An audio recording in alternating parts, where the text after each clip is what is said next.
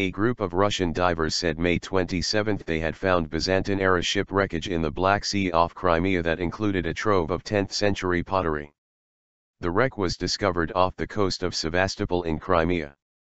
This archaeological discovery, judging by its size, could become one of the biggest known finds to date, the statement from dive chief Roman Dunayev and Russian Academy of Sciences historian Viktor Lebedinsky said. Further study of the vessel will help confirm the particularities of trade, economic, and cultural ties between Black Sea states. Researchers will have to precisely date the artifacts and perform other underwater work in a wider expedition next month, the statement said. Underwater footage shown on state television from the dive earlier in May showed hundreds of sediment-covered, two-handled pots called amphoras, with some seemingly still intact.